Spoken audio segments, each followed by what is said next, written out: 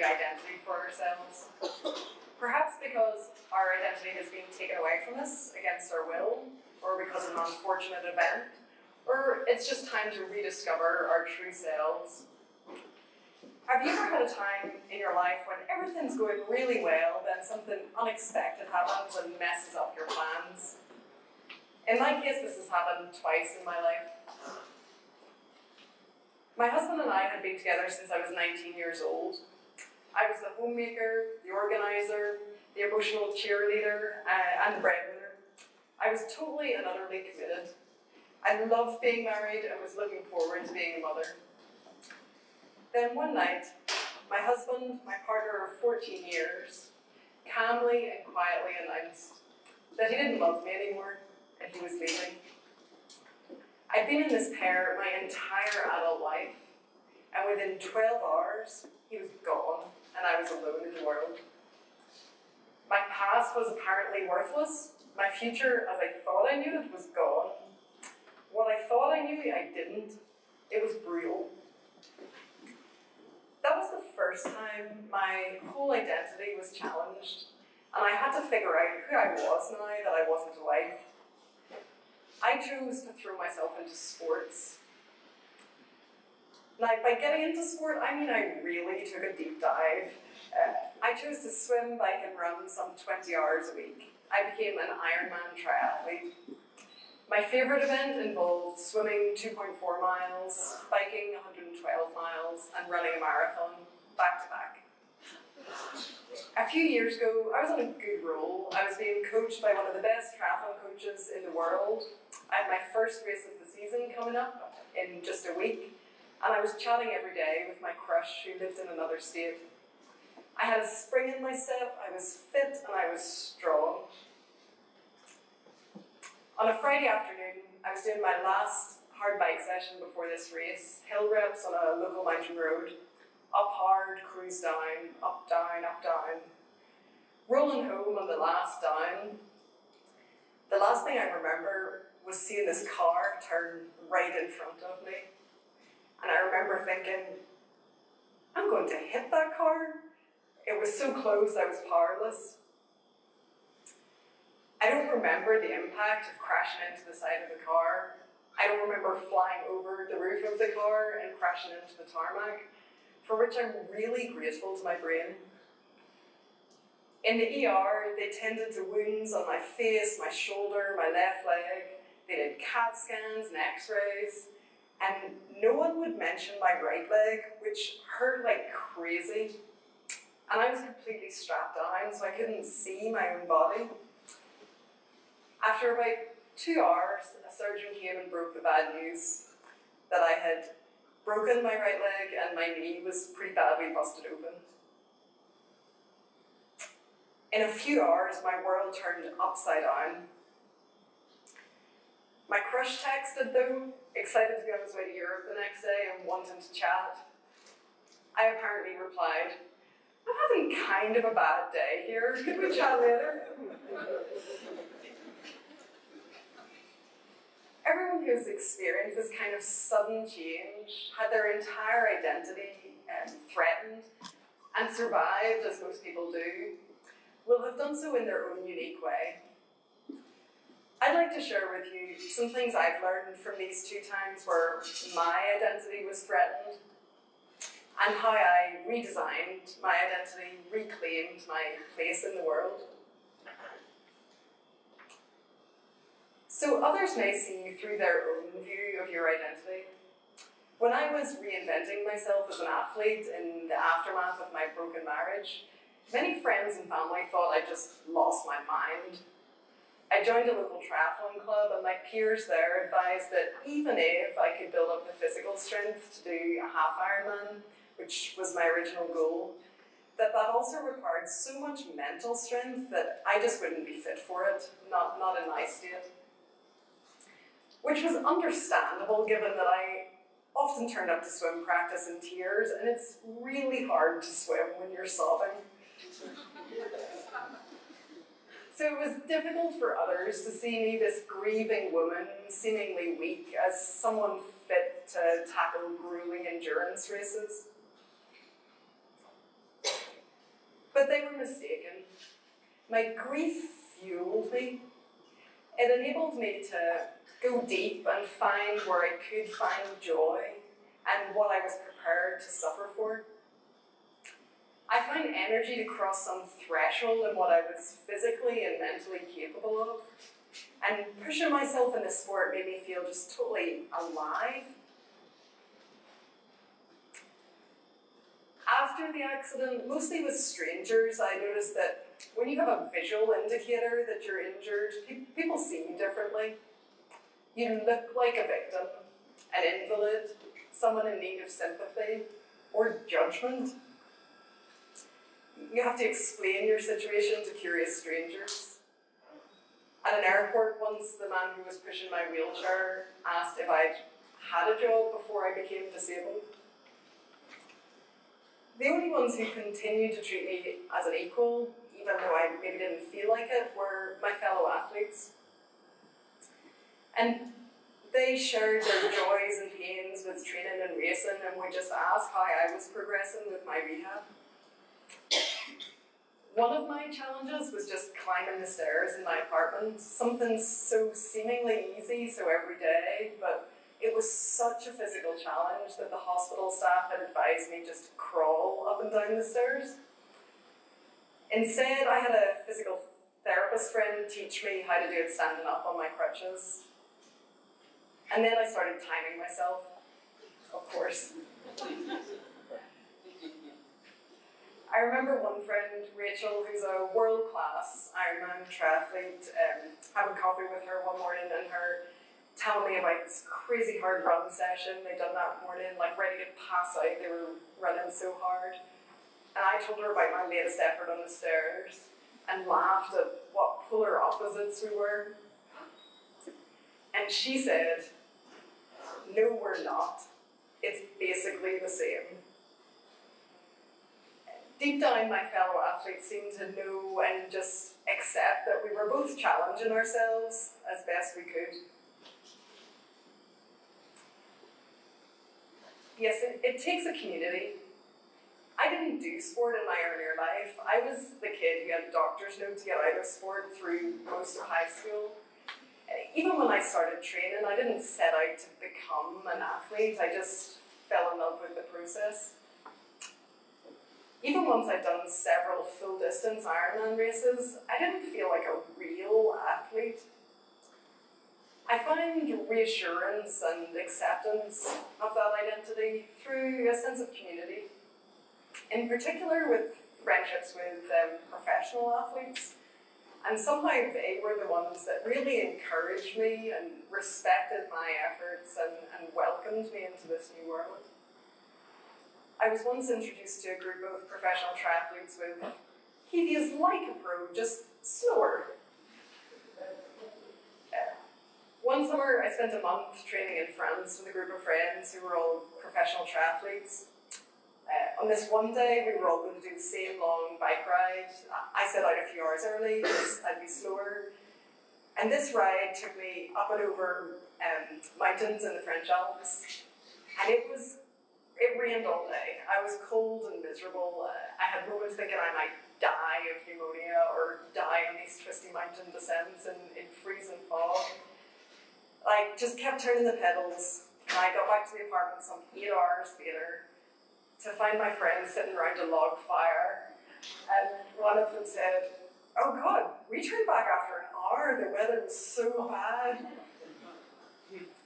I apparently just muttered, "Bastards," under my breath.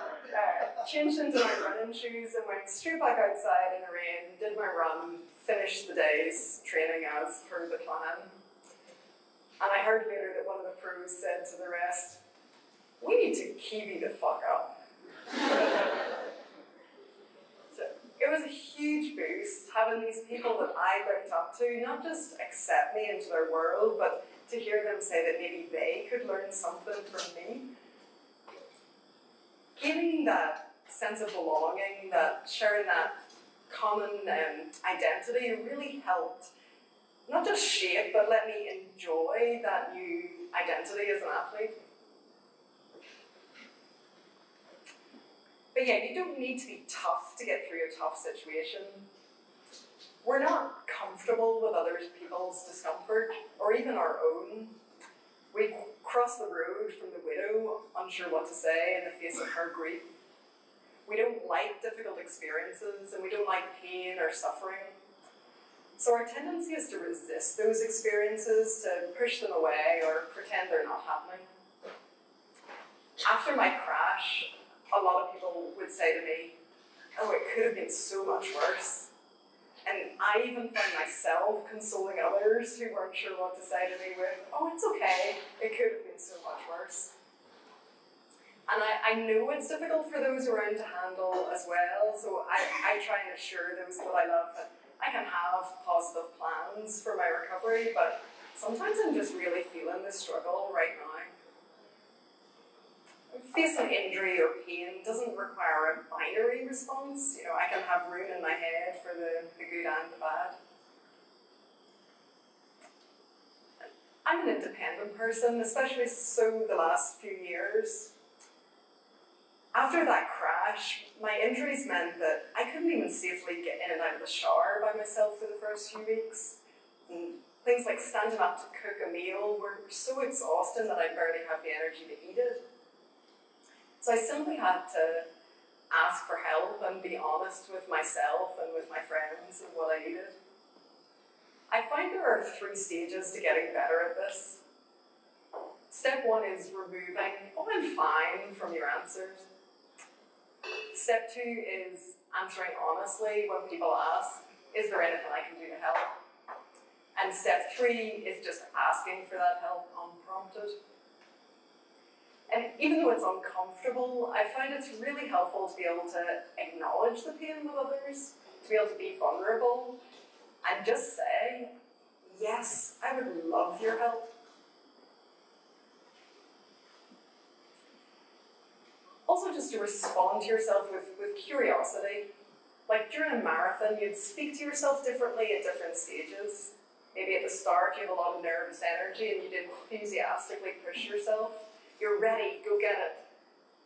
To in the middle, where you're maybe starting to struggle and you'd speak sternly to yourself to stay on track. Stay strong, don't walk. To the final stretch where you're exhausted and you'd maybe gently coach yourself. You're nearly there, keep going. This is exactly the way I try to respond to myself, just with empathy and curiosity. To respond to yourself with an energy that matches the current state. While I've been in rehab, I've struggled with the difference between what I used to be able to do and what I could do now. When I was given the go-ahead to walk after being on crutches for months, I find that I didn't know how. When your leg hasn't borne weight for several months, the muscles waste away. The tendons and the nerve ends in your foot, say, haven't had contact with the ground. Your whole leg forgets how to go through the motion of walking. And it sounds ridiculous, but even your arms, having been glued to the handles of crutches, forget that they're meant to take part in this process as well. So here I am, this badass endurance athlete, having a physical therapist teach me how one goes through the motions of walking. I had to learn to try and respond to myself with compassion and curiosity. And my reminder to do that has been to just say to myself, that's interesting. So my leg doesn't remember how to walk. That's interesting. And I asked myself, how can I respond to this? What is life expecting of me now in this moment? I've learned that it's useful to be a little pessimistic. I've read some professional athletes write about injury as a mental challenge, a temporary setback. But what if it's not? What do you do if the setback is permanent? I have permanent scars on my face and body, which is annoying but tolerable. But what if I'm never pain-free? What if I can never run again? What I can't be an athlete. Early on, I closed my mind to these thoughts. When I was first told I had a broken leg, in the shock, I didn't really grasp the severity of the situation. I thought I'd maybe just have to be patient for this 12-week number that they were talking about, and then I could hop back to it. I was looking at races some 14 weeks out. So some 9 months after the initial crash, when I was still in pain, still definitely unable to run, I learned that I needed surgery on my knee again, that they actually had to break my leg again to offer the best chance of a fix. So facing a freshly broken leg and a fresh 12 weeks on crutches, I knew something of the difficulty ahead. I knew the recovery doesn't follow a linear progression, and that it could be demoralizing, and that it would be slow. So I started confronting those worst case scenarios that I would just simply never run again. I find that facing the worst case scenarios saps it of much of its power. It's like an antidote to the anxiety. It's also likely that when things do go wrong, which they will, they'll go less wrong than those worst case fears that you did face. I've moved between trying to push through, maybe slightly deluded about how temporary the setback is, to pondering the worst case scenario that the setback is permanent. I think the only sensible balance is to embrace the insecurity of just not knowing. But there are definitely frequent challenges to embracing that insecurity. How much should I push? How much is too much? How much should I be confident? And how much should I doubt?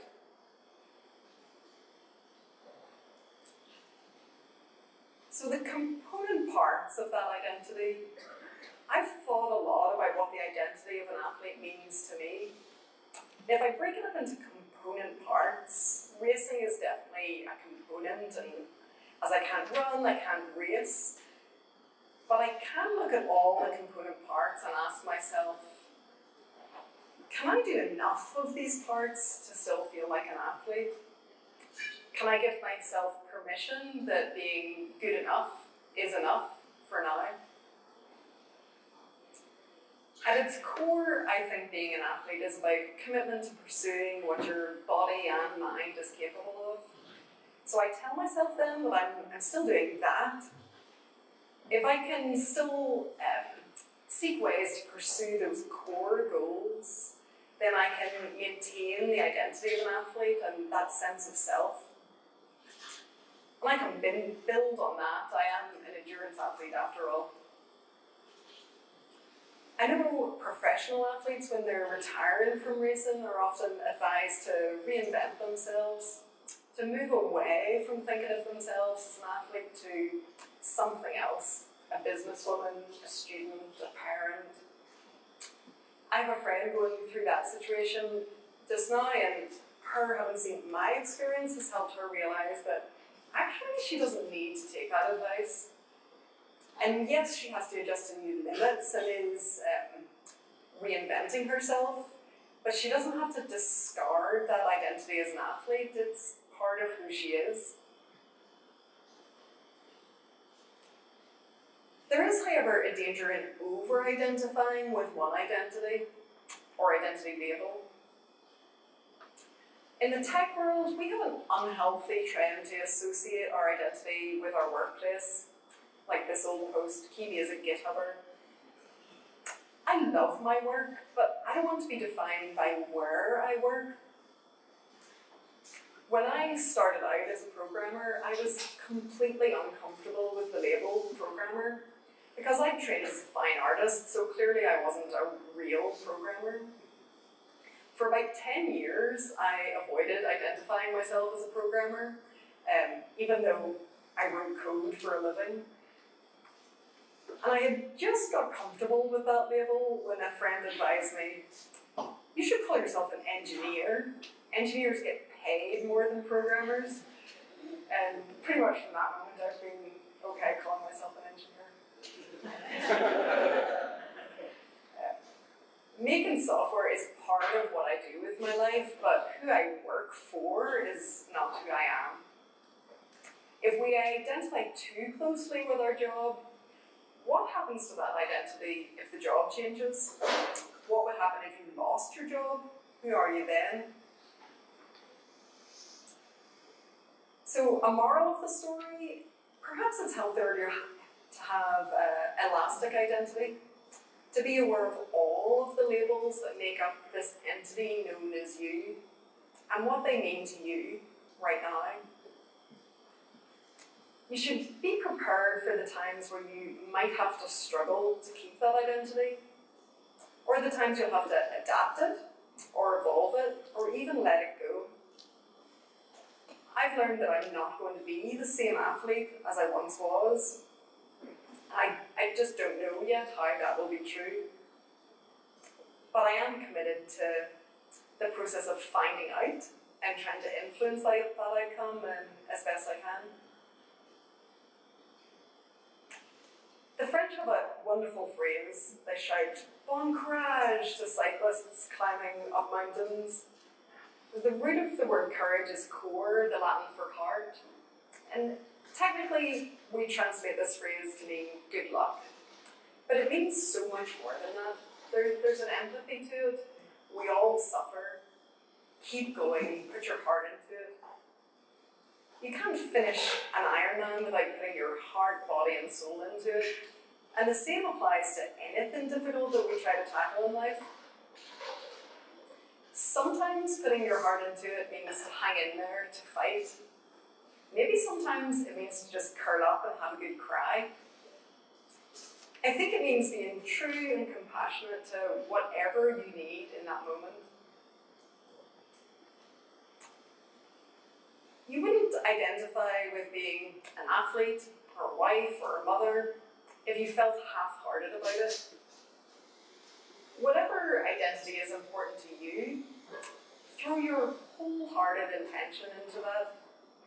Know what it means to you to be an athlete, a wife, a husband, a mother, a father, a friend, a manager, a designer, or an engineer. Know too that you're simply human, and when something happens out of your control, which it will, that the one thing you can control is how you respond. Bon courage. Thank you.